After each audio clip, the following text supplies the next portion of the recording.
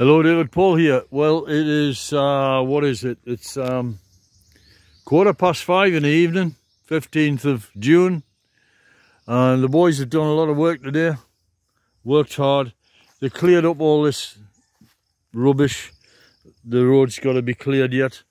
And this is being sorted into, that's going to be firewood for cooking on. And all these bits here. I was saying that it's useful wood, but I got so much other, much higher quality stuff, I'm going to leave it at that. I'll just let them use that.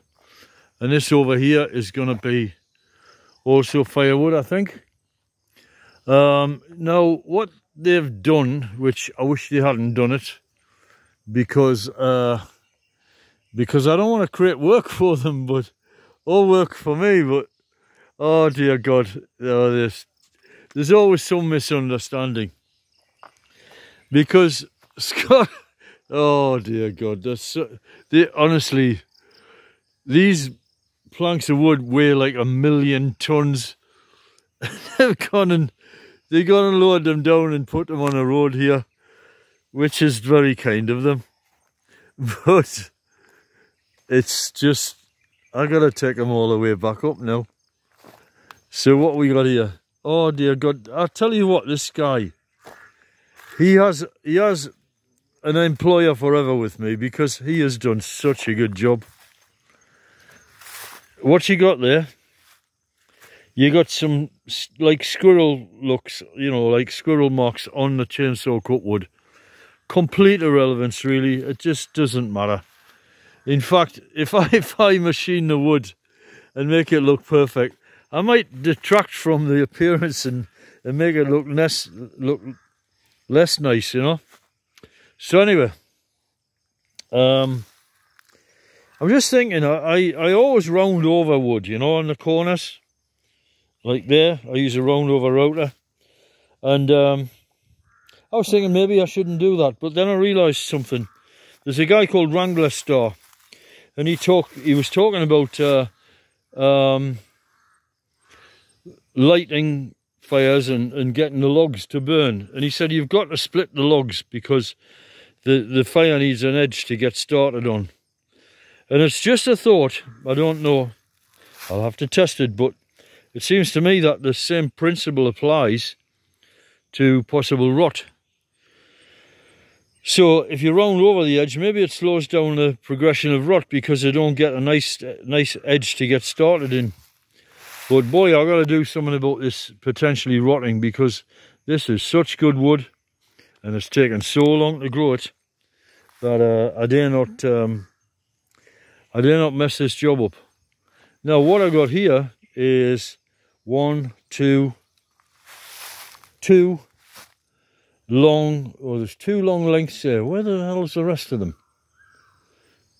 Oh God, I hope he isn't. Oh my God, you can't believe how heavy that is. Okay, this is so funny. It's not funny, really. It's not funny.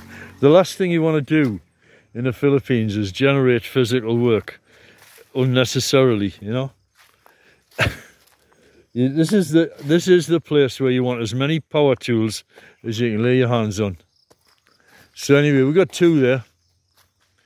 And there were, in total, 8.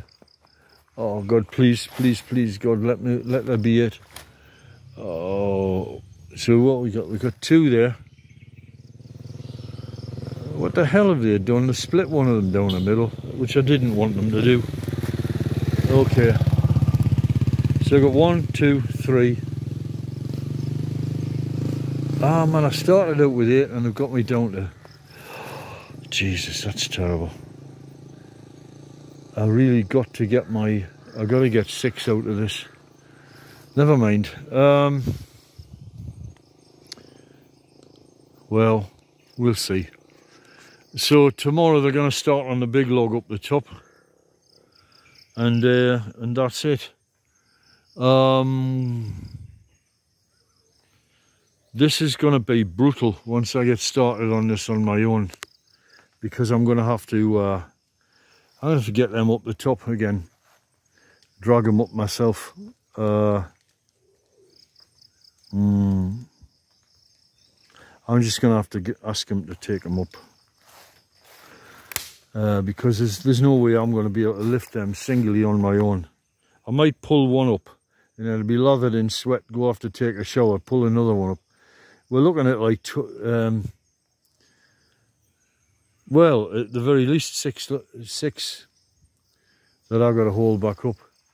Lots and lots of interesting veiny edged bits of wood up the top there, which I'm going to make into stuff. I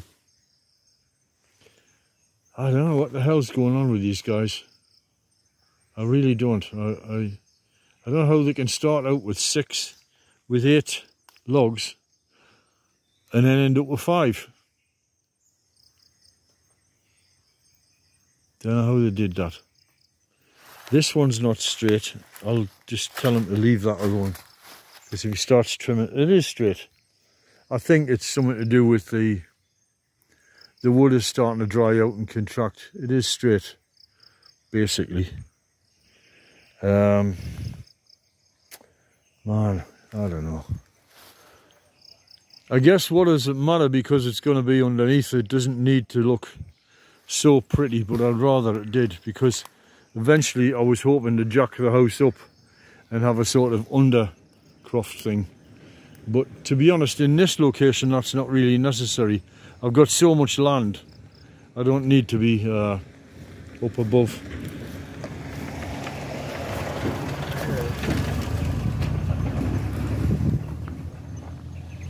I'm getting offers of new women, which I find amusing and nice. It cheers me up, but resist at all cost.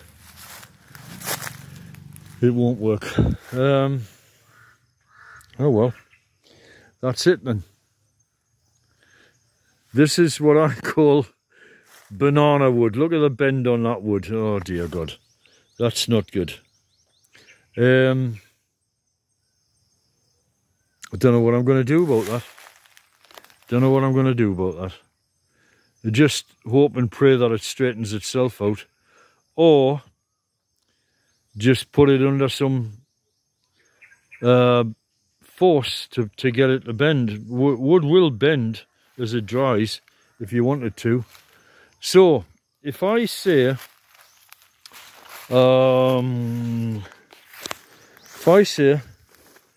I got one perfect there, this one, call that a perfect, and then say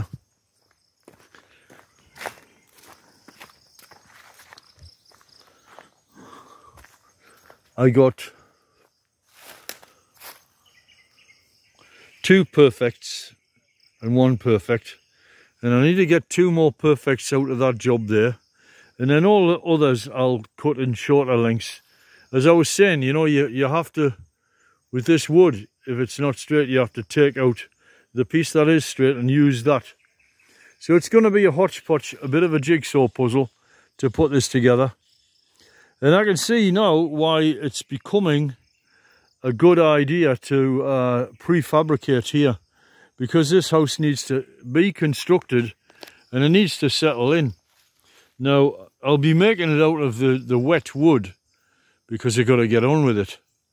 And what I'll do is I'll allow for the distortion of the wood as it dries by not machining the top of the beams flat.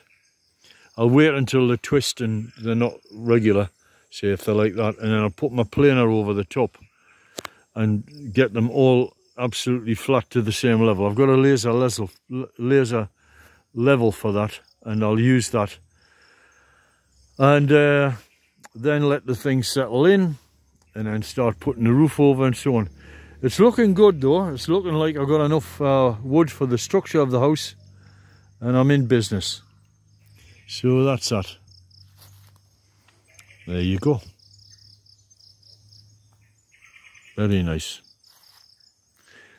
So that's it for today. I don't know how the bill is running, but I'm told that it's not going to be high. Be a couple of thousand pesos. 1,000 pesos is 14 English pounds, possibly just short of $20 US, and that's per day or something like that. And to hell with it, I've got about 1,000 quid's worth of wood here. If I was to buy this in England, of course it would be properly kiln dried and all that, but even so, this would cost me a fortune in England. So that's it. Makita tayo sakana another day. Atilago. See you later. Jesus be with you.